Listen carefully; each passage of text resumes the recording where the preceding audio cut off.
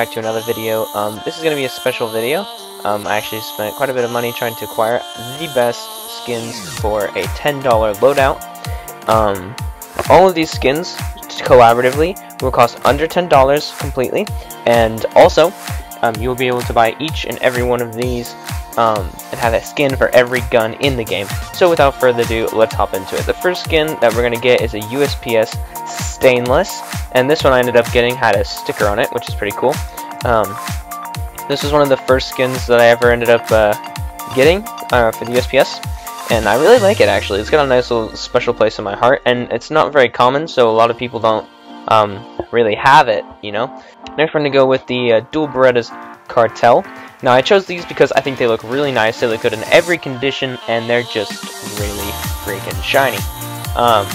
Like, look at that glare on them when you inspect them. Oh, they look super nice. Alright, the next thing I wanted to do was a P250, and I found one that had a pretty high float in the market. You might have to look a little bit, but this one looks really good. It's the P250 Contamination. Now I really like this one. I have a souvenir of it, but it's a very cool looking P250. It's pretty unique, and it looks a lot like the Toxic Tech 9.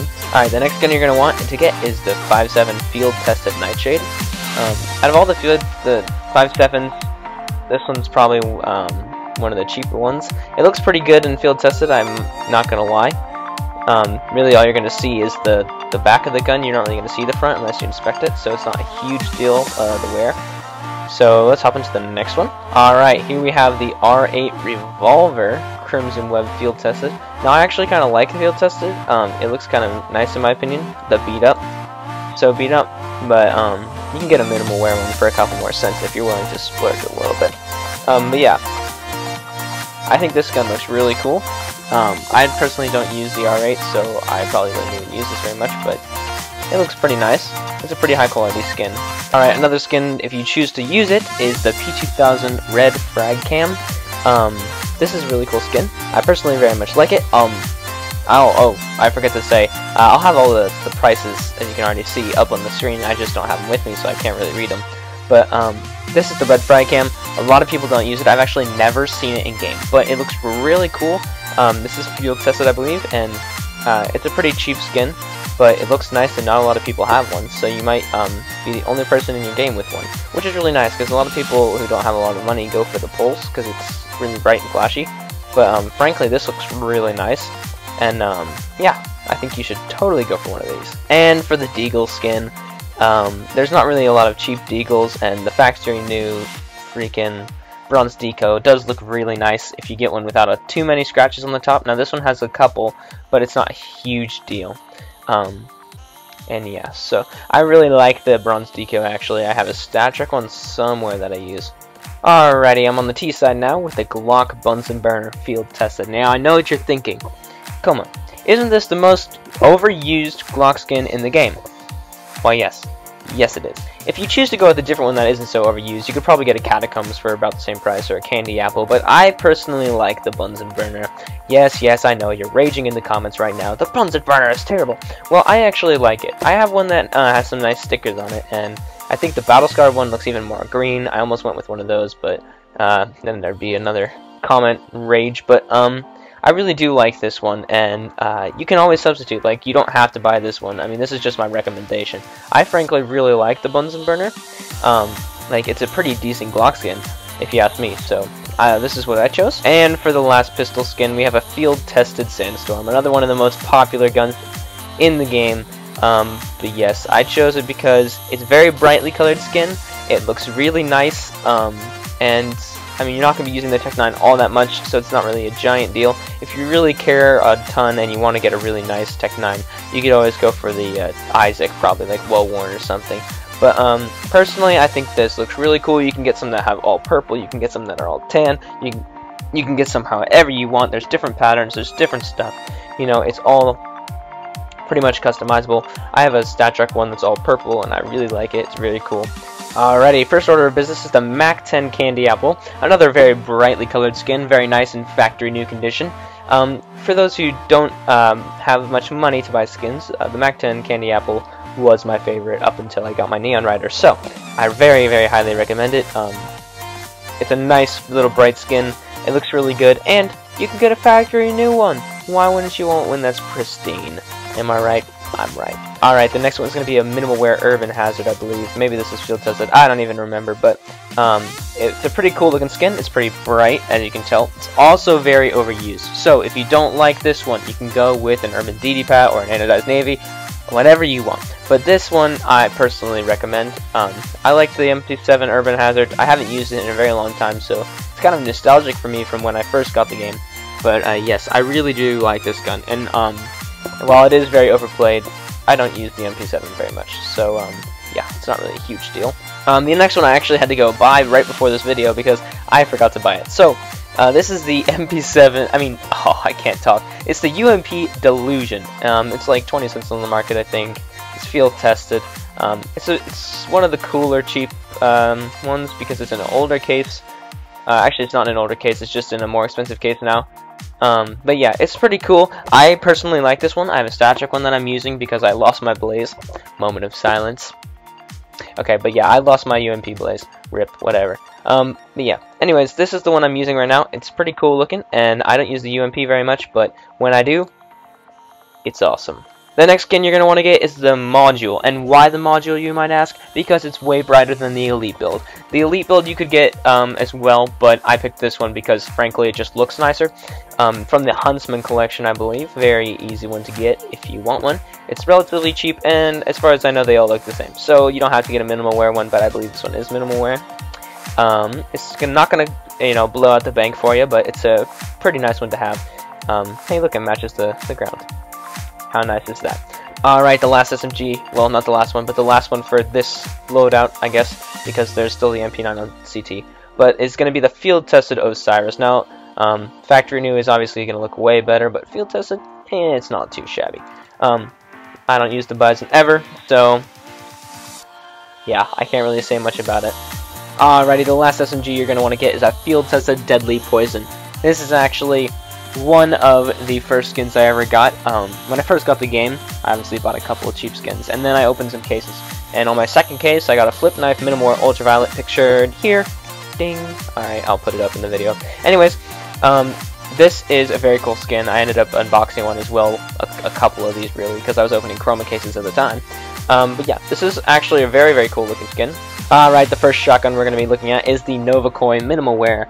You could get a candy apple for a little bit cheaper and then get a nicer other gun. It's up to you, whatever. But this is the one I'm going to recommend. I love the Novakoi. The Novakoi is very nice looking. Gets the job done quickly and efficiently, as all shotguns should. It's got pretty nice range, and the headshot kills are OP with this skin.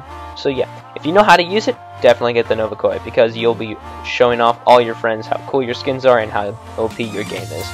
The next gun you want to get is the freaking field-tested Red Python Auto Shotty. Now, I'm sorry how beat up this one is, but there is not very many cheap, nice shotguns for the XM.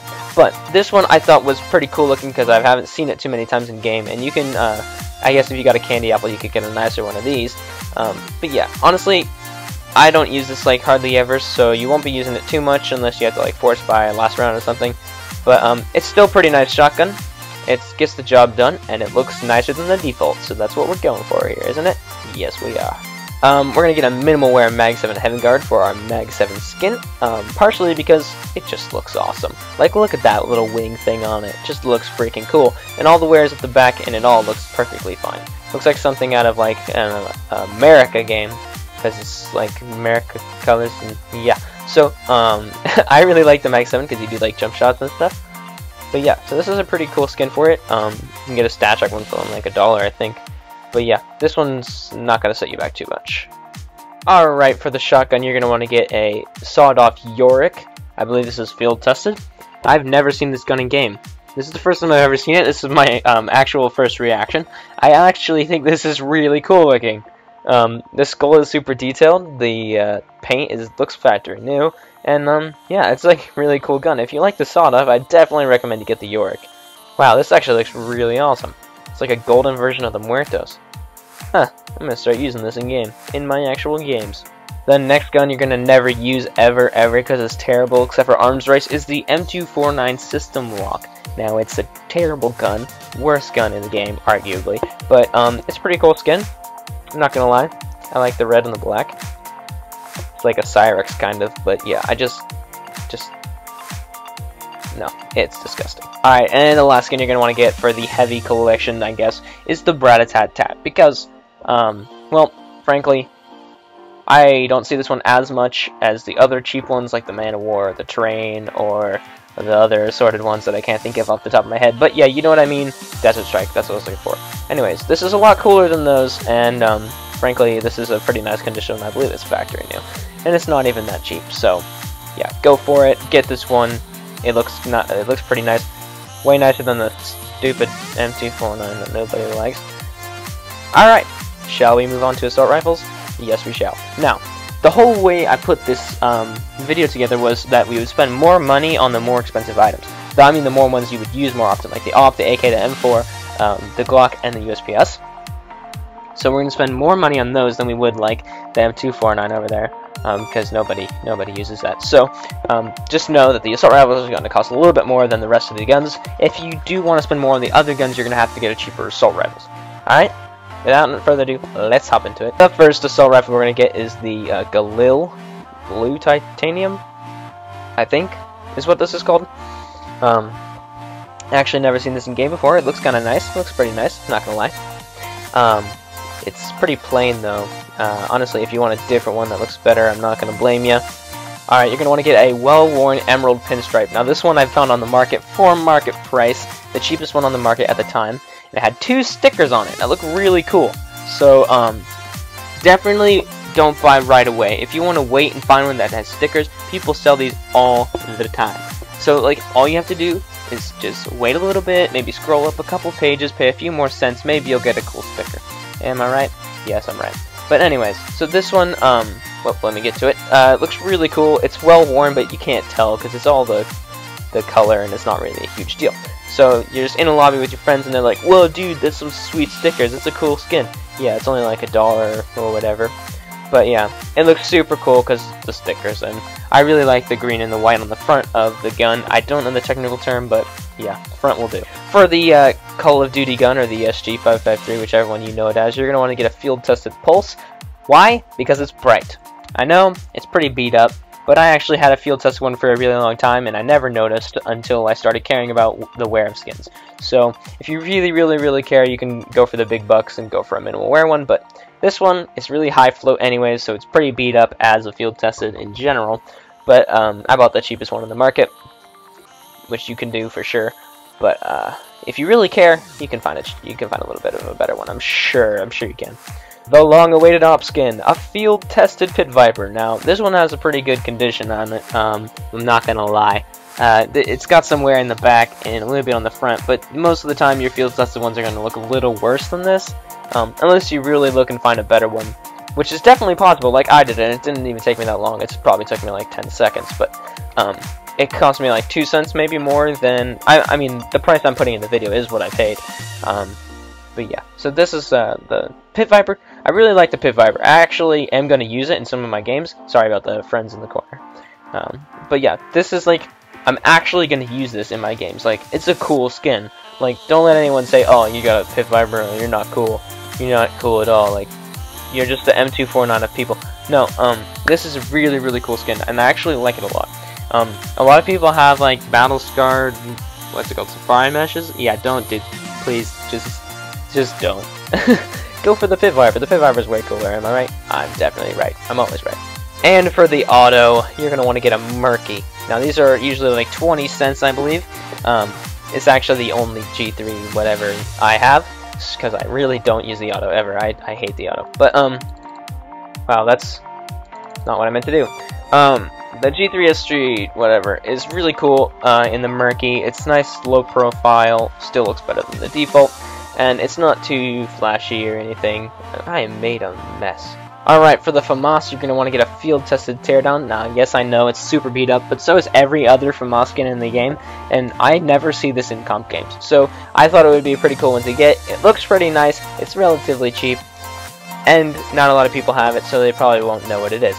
But yeah, you can just be like, oh yeah, it's from an older collection, you wouldn't understand. But yeah, so the FAMAS Teardown, very, very nice skin. You can also get a P90 Teardown, I believe, so you should do that if you want to. But it kind of looks like a red and blue snake, got like coiled around it. Yep. Anyways, this is going to be a field tested nitro. It costs like $1, I think, if I'm remembering correctly. The nitro is really clean, really nice looking. You can get some with stickers if you want. But yeah, it's a really clean looking gun. I love my nitro. I have a factory new one from a trade up a long time ago. But yeah, it's just a super clean looking gun. It's not too expensive, not going to break the bank, but still very cool looking. A lot better than the Boreal Forest or whatnot that you're probably using right now. We're also going to grab a SCAR 20 Outbreak. Field tested, I believe. I mean, you're not going to use the SCAR too much unless you're like a straight up silver one, then you probably will. But I honestly don't recommend the auto, but if you're going to use it, get one of these bad boys, because it's only 20 cents, and it looks friggin' dope. As, well, at least as dope as a SCAR 20 skin could look. I almost forgot, if you're a fan of the M4A4, you're going to want to get a Jungle Tiger field tested. You're going to want to get a Jungle Tiger field tested. Alright, anyways, if you're a fan of the M4A4, you're going to want to get an M4A4 Jungle Tiger field tested, because it looks very cool. I actually use this when I use the M4A4. It's pretty old, so not a lot of people have it. People don't really know what it is, but it looks really cool, in my professional, non-professional opinion. But yeah, I think this looks really cool. Generally run around $1 to 70 cents or whatever, but yeah.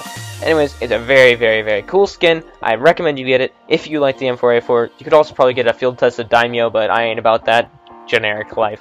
And you already probably know that, since you're watching my videos. If not, and you're a new subscriber, you should check out my videos. I make some pretty cool videos. But if you are a returning subscriber, thank you so much for the support. Leave a like, own a comment, tell me what I could have done better, tell me where I messed up. Oh, also, the intro that I'm going to put at the beginning of this video, I just made, so let me know how you like it. I can change it or get a new one, I honestly don't care. But I'm making one for the videos starting now, so this will be the first video it's in, so woohoo, hype. But anyways, tell me if you like the intro, because I'm really trying hard to improve the video content of this channel. Thank you so much for watching. Have a nice